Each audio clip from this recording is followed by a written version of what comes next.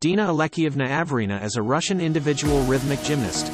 She is the 2020 Olympic all-around silver medalist, the only four-time world all-around champion, the 2018 silver and 2021 European all-around bronze medalist and the 2016 Grand Prix final all-around silver medalist.